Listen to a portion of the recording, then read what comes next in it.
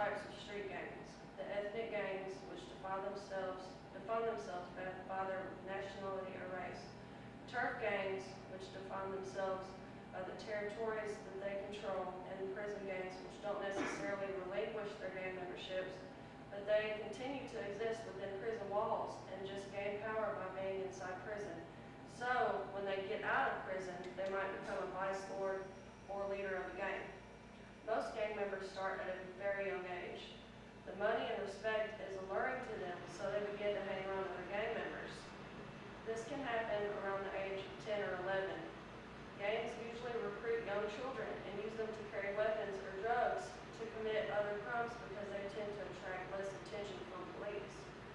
Initiation into a gang is quite shocking. They don't usually involve elaborate ceremonies, but their initiate will have to endure a certain rite.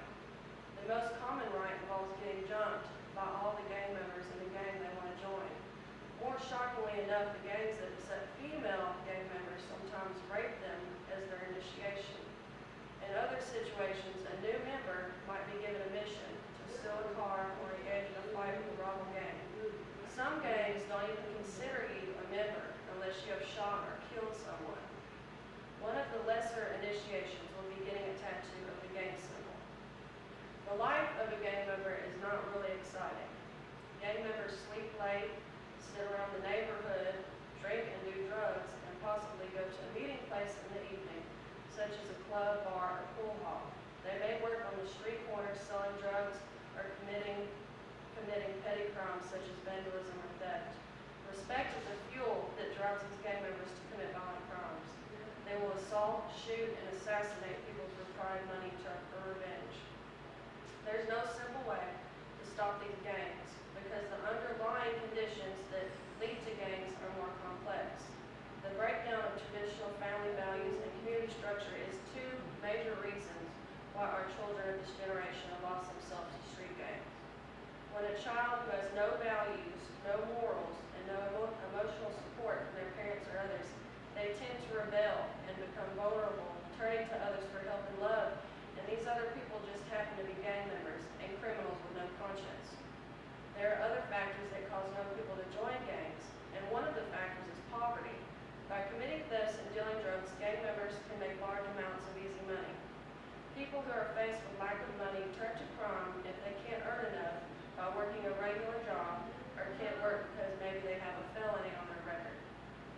Peer pressure is another very major reason as well because members tend to be young, and some older members might try to recruit them because they are easily manipulated. The constant need to fit in is what worries this generation's teenager, and the subliminal messaging in our media and music of sex, violence, and drugs do not help either. According to a report from Metro Police, over 77% of gang members are from single-parent households. Another statistic states that over 70% of gang members are low-achieving students.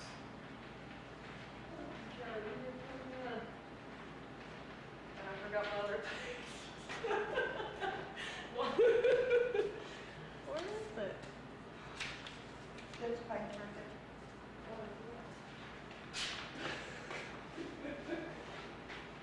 Maybe if we helped these troubled children instead of just throwing them in juvenile or boot camp, expecting the system to make them better, we should involve them in an activity, after-school program, church, or something positive. Then they would not be interested in joining a gang.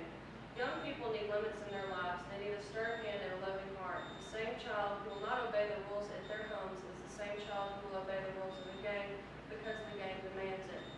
It starts when our children are young to teach them the right way. Proverbs 22:6 in our Holy Bible states, "Train up a child in the way he should go, and when he is old, he will not depart from it." If we just follow the instructions of our Lord, then maybe there wouldn't be such a huge problem as gang violence. And so I urge each of you to use extreme precaution because we are dealing with heartless gang members who will shoot anything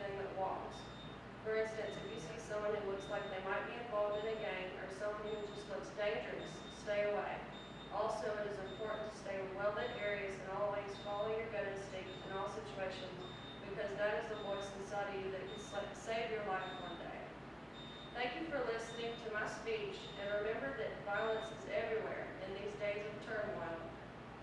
You have to be wise and use caution.